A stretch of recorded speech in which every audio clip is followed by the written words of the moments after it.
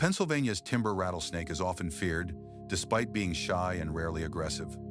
It lives in remote forests, rocky ridges, and mountain slopes where camouflage keeps it hidden. Some timber rattlesnakes grow over 4 feet long, making them among the largest venomous snakes in the Northeast.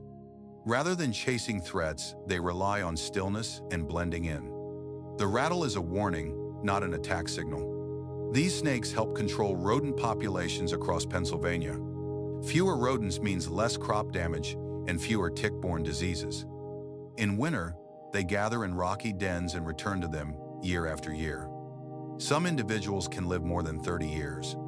Because they reproduce slowly, populations recover very slowly. Habitat loss, roads, and illegal killing have caused serious declines. The timber rattlesnake is protected under Pennsylvania law. Encounters with people are rare, and bites are uncommon when left alone. Most bites happen when someone tries to handle the snake. This rattlesnake is a vital part of Pennsylvania's remaining wild forests.